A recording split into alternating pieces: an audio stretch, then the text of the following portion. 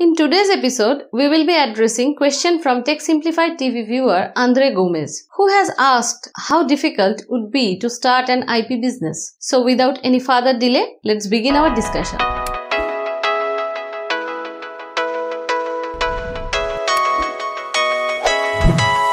At the very beginning, we want to thank Andre for raising this question to us. Before we start today's topic, we want to say that this is not a hand-holding to start an IP business. We have just tried to give an overview on this topic. In general, there are three different aspects of starting any business. First, finance. Second, contacts. And third, expertise or knowledge of the field. Finance is the most important factor, as even with a great expertise and foolproof business plan, one needs money to actualize it in reality. Renting or buying a premise, buying tool license, hiring people for work, you need money for everything. So first, sort your finance and make a good business plan to keep the wheel rolling. We are not from finance background, so we are stopping at this point. Contacts or networking is equally important. If you are part of the industry for quite some time, many people knows you. You can utilize contact at different points based on the situation you are facing. Now, the expertise or knowledge part. In our personal experiences while working in multiple service or product-based companies, we have seen multiple senior managers having 12 to 15 years of experience have started their own companies. We don't want to mention any name. They have built their business based on their decade-long experiences. Either you have good knowledge of the field or you have few people who are pro in that. Now, IP cores in VLSI are generally licensed as either soft IP cores or hard IP cores. Soft IP cores are IP blocks generally offered as synthesizable RTL models. These are developed in one of the hardware description language like System Verilog or VHDL. Sometimes IP cores are also synthesized and provided as generic gate-level netlist, which can be then mapped to any process technologies. This also falls under soft IP cores. The advantage of soft IP core is that those can be customized in back-end placement and routing flow by a consumer to map to any process technologies. Hard IP cores, on the other hand, are offered as layout designs in a layout format like GDS, which is mapped to a process technology and can be directly dropped by a consumer to the final layout of the chip. These cores cannot be customized for different process technologies.